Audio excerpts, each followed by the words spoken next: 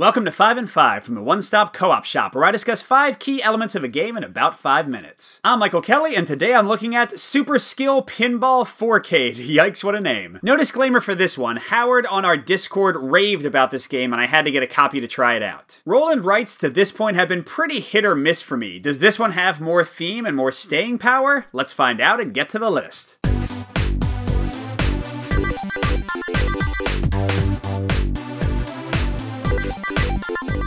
I'm going to start out with a mix at number 5, and that's the fact that, like most roll-and-writes, this is just a beat-your-own-score game. But unlike most roll-and-writes, they don't have a table at the end that tells you what's a good score or what a bad score is, which means you kind of got to figure it out yourself. But the reason this is a mix for me is because it's pinball, and that's how it works. They have a little thing on the back of the rulebook where you can put your scores down, and you just want to beat your own high score. And I assume people will post their scores on BGG and the like, and you can try to, get to the top of the leaderboard. So it should be a fixable problem, but still, just out of the box, you can feel like, I don't know if that was good or not when you see your final score. I'm moving down to a full con for my number 4, and that's the fact that the game can overstay its welcome, especially on certain tables. Although the tables themselves have a ton of variety, we'll get to that in a second, playing on the same table for 3 full rounds, and with the rounds sometimes going quite long, if you manage to kind of keep yourself alive through different tricks, can make the game start to feel a little bit stale at the end, because 3 rounds is almost just too much.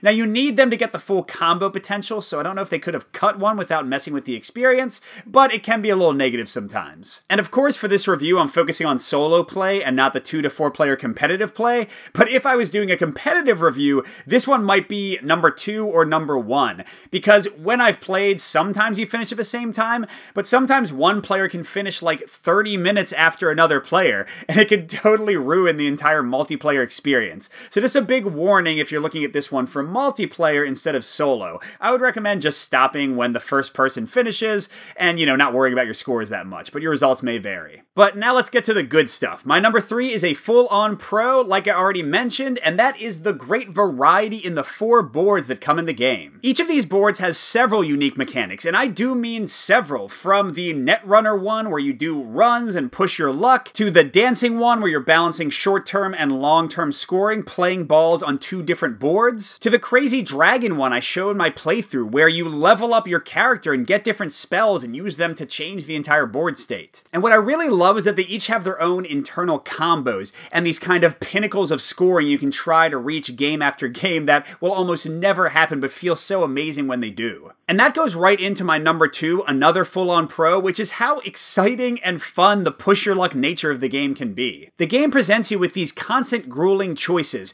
Do I play it safe, or do I go for the gold? And going from the lowest lows when you roll poorly and lose your ball or tilt the table too much, to the highest highs of perfectly rolling the right thing to get that huge score, makes this by far the most dramatic, exciting, and fun roll-and-write I have ever played. And that goes right into my last point, a huge pro, and that's the fact that this feels like pinball. And that comes from the main mechanic, which is you roll these 2 dice, you pick one of them to move your ball with, and the idea is you have to always fall towards the bottom of the pinball machine unless you're on the flippers, and then you can go up as high as you want. But only to the yellow side when you're coming from the yellow flipper, only to the red side when you're coming from the red flipper, and it takes what would be, for me at least, a fairly stale numbers game and brings it to life. Makes it feel like a pinball table. It's hard to express how cool it is, and I just love the core mechanic of the game. So overall, if you can't already tell, this game is awesome. Definitely by far my favorite solo roll-and-write to date. If you can find a copy for the full price of $20 or a discounted version,